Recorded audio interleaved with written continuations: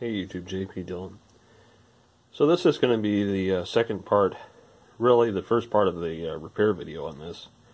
In the diagnostic video we discovered that there's an overload, likely on the secondary, and coming down here to the rectifier socket and following some things, we see that the wiring, from what I can tell on the schematic, looks correct. So what we're going to do is try to determine where the overload is, and then this number 280 rectifier is trash.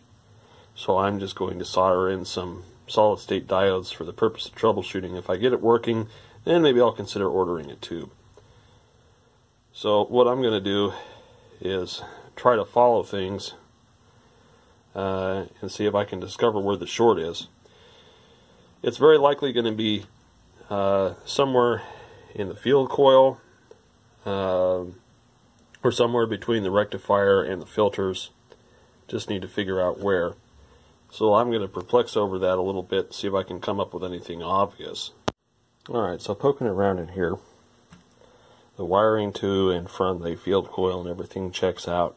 However, what I did find is down in here, see this little bit of frayed thing here, that was touching the chassis, and that was downstream of the second filter, so that was shorting out for sure. And so I pulled that free, then ohmed everything out again. It appears to be okay. I checked 3 other lines here. There was another one that was fed. This guy right here was fed from that same source. And this guy over here was fed from that same source, and the resistance was all very high. So we're going to plug it into the dim bulb tester and try it again. You see I've got my little 1N4007s tacked in, just so that we can get some action out of this thing. And so now that we've got that corrected, I'm going to see if this thing will work. Alright, so here we are. We're going to start off on the 40 watt bulb and see what we get.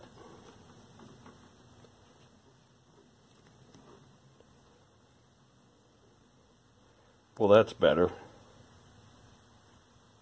Not as bright.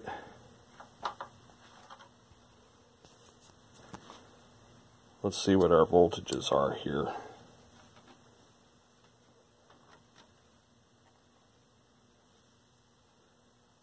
$163, that's a lot better. And then downstream of that we've got 93. Let's see if we can see anything lighting up here on top of the chassis. Hard to see past the getter flashing. I don't see any tubes lighting up, but that could just be because of the bulb, which is glowing dimly enough that I think I can put a 60 watt in there. So let's try a 60. Alright, so here's a 60.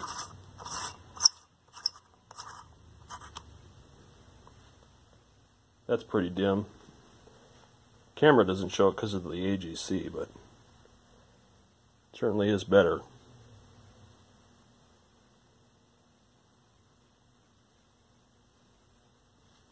Take some more measurements here.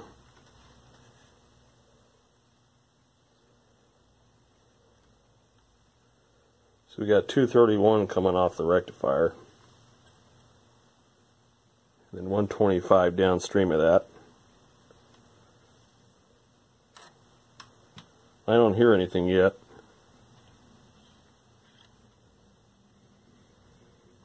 Got the volume all the way up.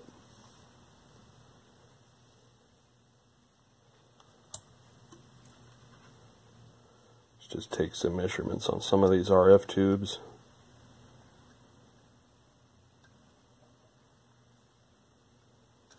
Looking for heater voltage. So far I'm not finding any heater voltage.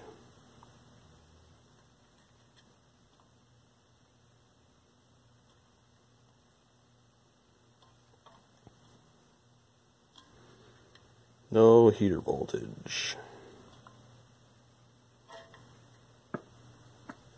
Oh, did you hear that?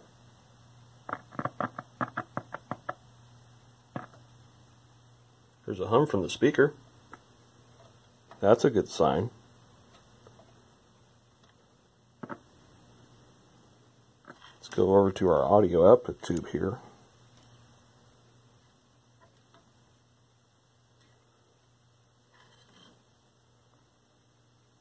Hear a hum there too.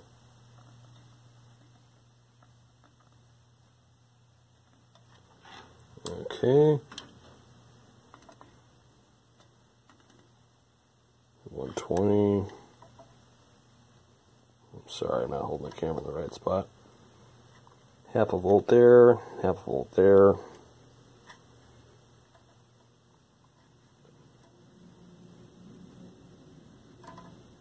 Wow. So we got 58 volts on this side of this resistor and 8 volts on the other side. This thing's dropping 50 volts. No wonder it gets hot. Of course, there could be something wrong there, but it's interesting that I get activity. Oh, here you go. Turn up the volume. Woo!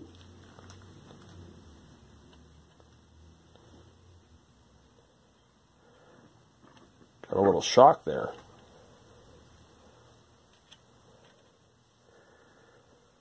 That's because on the shaft of that volume controller is 180 volts. Hoo-wee!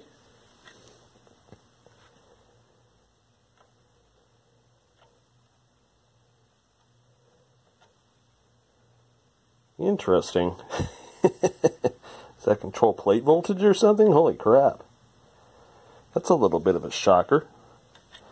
I can see that's why they got that isolated there with that phenolic wafer. There's 180 volts there.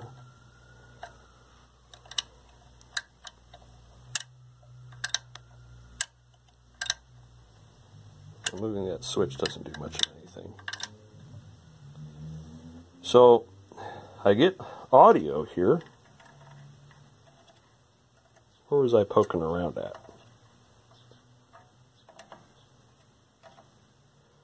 Got to remember not to touch that chassis there. Holy cow.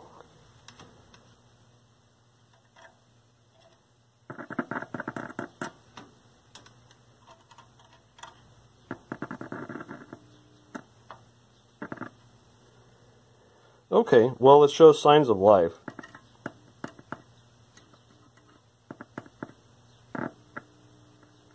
$73 volts there.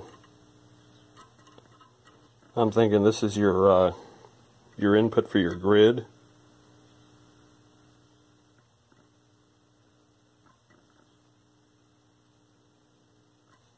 So I'm going to try to clamp on a signal there and see if we get any noise out of the speaker. Okay, so I've got a little portable signal generator here. I'm going to see if I can get any sound out of it, injecting it into that spot there.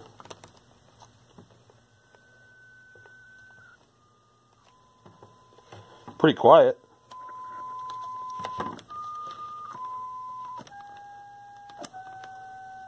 But it's there. So it's passing signal.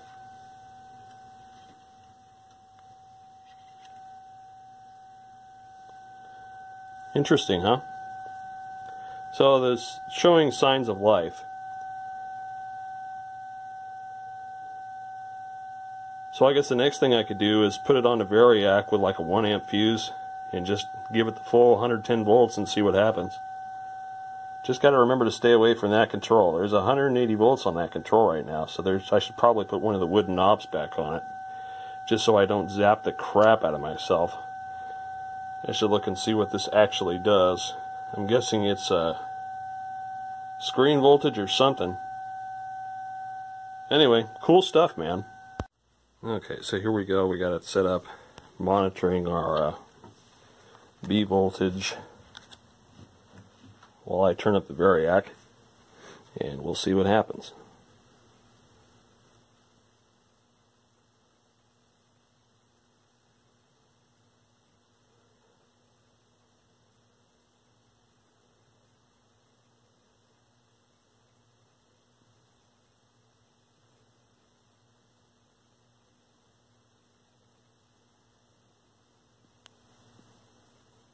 We're parked at about 80 volts right now.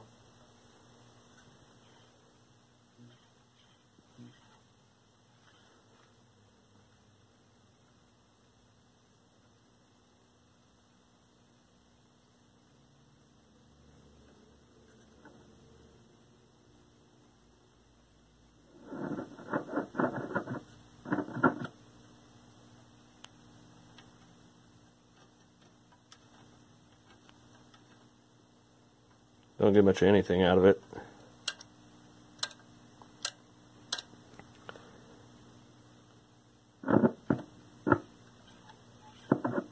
Funny how the volume control affects the V voltage so much.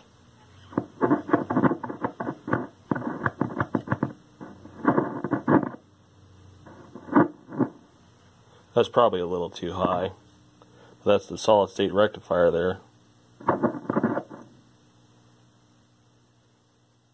I think it wants 375 before the filter.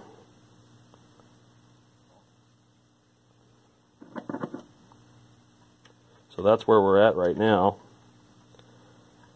I really need to get my tube checker out and figure out if any of this stuff is still good, all these RF tubes.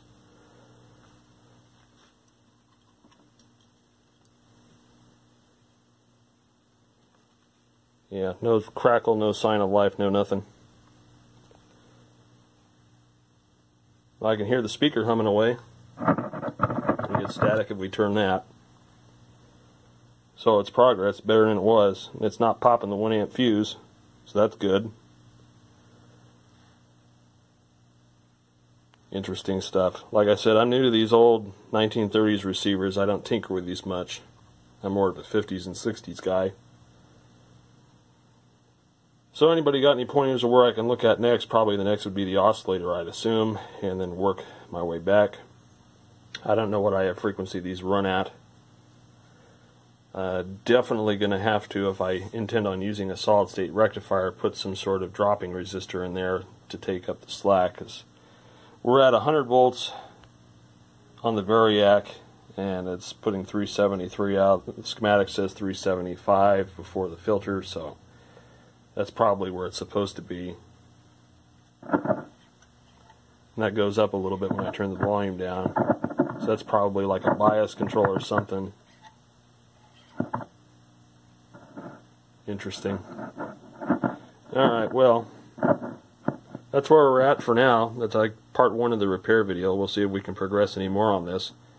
Thanks for watching, guys.